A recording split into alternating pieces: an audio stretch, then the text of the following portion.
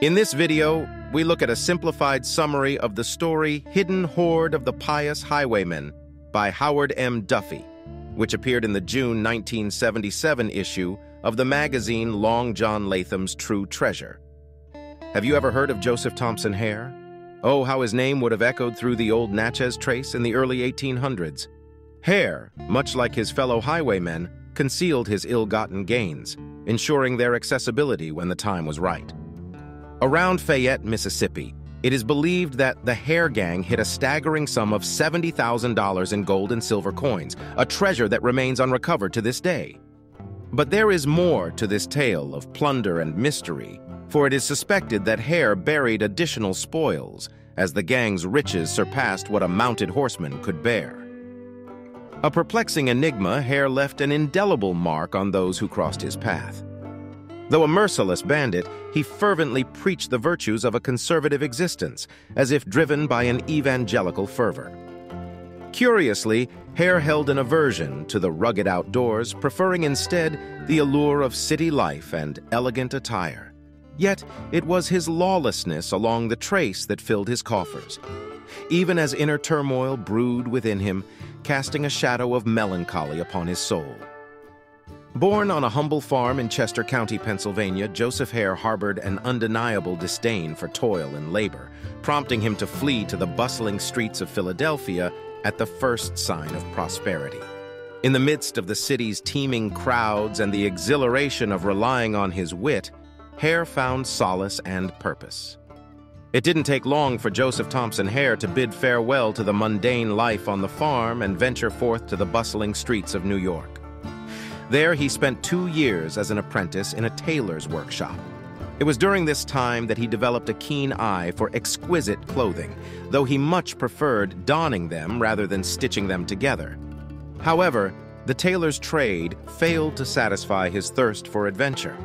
One fateful day, Hare found himself at the harbor, where he impulsively enlisted aboard a ship, eager to explore the vast wonders of the world. When the vessel finally docked in the vibrant city of New Orleans a month later, young Hare felt an inexplicable pull towards this mesmerizing place. Legend has it that Hare possessed a natural inclination for mischief, a true hoodlum at heart. His sharp gaze quickly discerned the carelessness of the flatboatmen and planters who journeyed down the mighty Mississippi, their pockets brimming with the riches earned from their bountiful harvests. These unsuspecting souls, intoxicated by their success, would linger in the city for several days, reveling in their prosperity. And it was during these joyous moments that Hare seized the opportunity to ply his felonious trade. With nimble fingers honed by the needle and thread, Hare effortlessly relieved the inebriated revelers of their hard-earned wealth, deftly snatching their purses in the lively and uproarious taverns. Emboldened by his successes, he expanded his repertoire, targeting the prosperous drunks who stumbled through dimly lit alleys. Hare's thieving exploits extended to the unsuspecting victims who slumbered peacefully in inns and rooming houses, blissfully unaware of the cunning highwayman who prowled in the night. Though a life of crime consumed him, Hare remained an enigmatic figure. Despite his nefarious deeds, he held steadfast to his conservative values and maintained a fondness for the trappings of city life. His heart yearned for the glamour and elegance that adorned the streets, his attire always reflecting his penchant for the finer things in life. Yet little did the world know that beneath the facade of a dashing thief lay a secret that whispered through the wind. It was said that the Hare gang, led by Joseph himself, had concealed a vast fortune of $70,000 worth of glistening gold and shimmering silver coins somewhere along the old Natchez Trace near Fayette, Mississippi.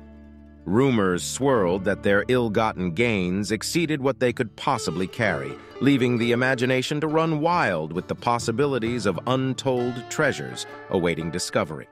Thus, the tale of Joseph Thompson Hare, the notorious highwayman with a predilection for mischief and an insatiable thirst for riches, continues to weave its spell, captivating the minds of those who dare to glimpse into the shadows of history. Joseph Thompson Hare, a young man with nimble fingers and dreams of opulence, found himself in the bustling city of New Orleans. While other businessmen and farmers hurried back home after their transactions, Hare was captivated by the charm of the nightlife in New Orleans. His fingers, trained by his time as a tailor's apprentice, proved to be his greatest asset as he embarked on a life of thievery. With his newfound knowledge of the Natchez Trace, the northern route home for prosperous individuals, Hare gathered 3 fellow scoundrels and armed them for a reign of robbery and terror along the Trace. The Trace, a post road that passed through the wilderness country of the Choctaw and Chickasaw Indian tribes, was a stream of wealth waiting to be seized. As the outlaws targeted flatboats that could not return up the Mississippi due to their bulk, Hare's nimble fingers danced across pockets and saddlebags, relieving careless flatboatmen and planters of their newfound riches. Together with infamous gangs like the Harps, Mason, and Merle, Hare and his gang marked the early 19th century as the outlaw years, until their eventual demise in 1835, leaving behind rumors of a hidden fortune that still lingered in the air. Probably the sole individual who found solace amidst the treacherous 550-mile Natchez Trace from Natchez to Nashville was none other than John L. Swaney. He, the brave soul, undertook the perilous task of carrying the mail between these 2 towns, while others risked falling prey to the clutches of robbery, ambush, or even murder. But Hare, the cunning outlaw, was unlike any other highwayman. What set him apart was his peculiar habit of meticulously documenting his nefarious deeds in a diary. A few days after commencing his exploits on the Natchez Trace, Hare made an entry recounting a successful robbery of a group of unsuspecting travelers. "We seized 300 doubloons, 74 assorted coins, and a substantial amount of gold bars, each measuring 6 inches in length and weighing a sturdy 30 units. Among the others, I discovered 700 doubloons, 5 silver dollars, 400 French guineas, and 67 unidentified coins, whose value I could only ascertain by weighing them. In total, I procured $12,000 or $13,000, all in shimmering gold," he recorded. One of the victims, however, pleaded that his hard-earned wealth was the fruit of his valiant battles aboard a privateer. Moved by this valorous claim, Hare returned the man's watch and a handful of golden treasures. Before long, Hare and his gang realized the necessity for a hideout, a sanctuary to safeguard their ill-gotten gains and provide refuge from the relentless pursuit of the law. Their search led them to a secluded haven in the Chickasaw Territory, just south of the Tennessee border. Nestled amidst a dense canebrake, they discovered a rocky cavern. While comfort was scarce, the only respite came in the form of a spacious feather bed, although it had to accommodate 4 weary bedfellows. In those days, Hare found himself increasingly discontented and ill-tempered with the rugged wilderness that surrounded him. After 3 prosperous months of plundering along the treacherous Natchez Trace, he could bear this existence no longer. Thus, he and his band of miscreants turned their sights northward, seeking solace and amusement in the vibrant city of Nashville. Nashville was where Hare truly relished his role as a refined gentleman. To elevate his own sense of worth, he indulged in the acquisition of a slave, 2 splendid horses, and a stylish gig. After a while, their merry band departed for Louisville, then continued their journey down the mighty Mississippi, all the way to Natchez, and eventually reaching the enchanting city of New Orleans. Amidst their merry revelry of wine, women, and song, they ventured into the realm of gambling, unknowingly depleting their coffers.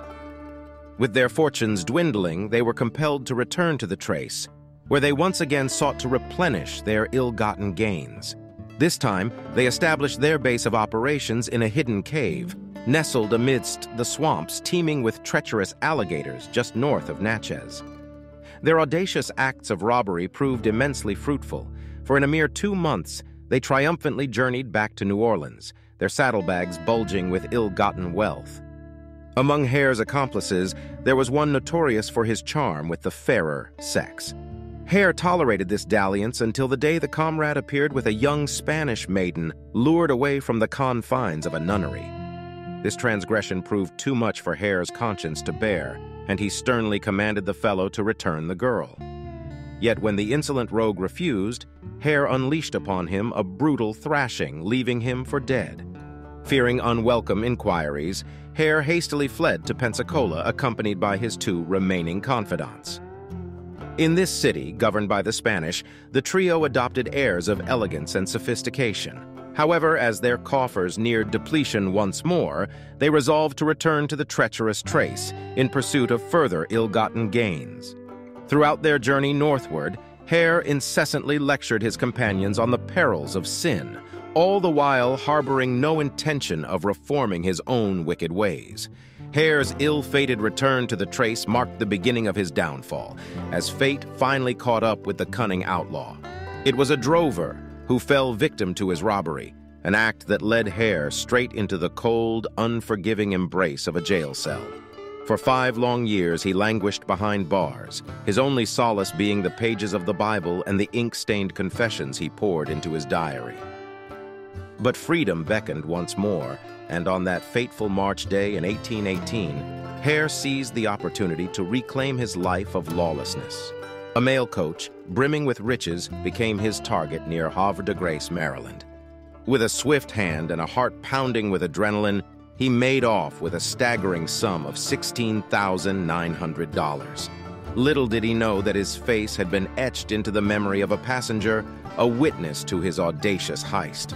The weight of his crimes hung heavy in the air as Hare ventured into the bustling streets of Baltimore, seeking to cloak himself in the finest garments money could buy. But fate had a cruel sense of humor, and it was within those very walls that his freedom was snatched away. Recognized and captured, Hare's days as a free man were over. Legal proceedings dragged on, a desperate dance between prosecution and defense, but the outcome was inevitable. The noose awaited Joseph Thompson Hare, swaying ominously above the heads of the gathered crowd. On September 10, 1818, Hare's life was extinguished, his final breath stolen by the unforgiving grip of the gallows. Ironically, it was Hare himself who had once inscribed foreboding words into the worn pages of his diary, a chilling warning to those who might be tempted by the allure of his criminal exploits. He cautioned, "Let not anyone be induced to turn highwayman by reading this book and seeing the great sums of money I have robbed, for it is a desperate life, full of danger, and sooner or later ends at the gallows." But even in death, Hare's legacy was shrouded in mystery. Whispers echoed through the streets, tales of hidden treasures awaiting discovery. The lost fortune of $70,000 in gold and silver coins, concealed somewhere near Fayette, Mississippi, teased the imaginations of those who dared to dream. And yet, some believed that Hare's insatiable greed had left behind even more untold riches, secreted away in the depths of caves scattered along the Natchez Trace, or perhaps nestled near the Tennessee line. As the years passed, the legend of Hare's hidden treasures grew, captivating the hearts of treasure hunters and adventurers alike. The allure of untold wealth spurred many to embark on perilous quests, hoping to unravel the enigma left behind by the notorious outlaw. And so, the question lingered in the air, a challenge to the intrepid souls who sought to solve the riddle. Would some fortunate soul one day uncover the secrets and lay claim to the long-lost spoils of Hare's life of infamy? If you're interested in purchasing a copy of this vintage magazine for yourself or as a gift for a friend or loved one, please click the link in the description.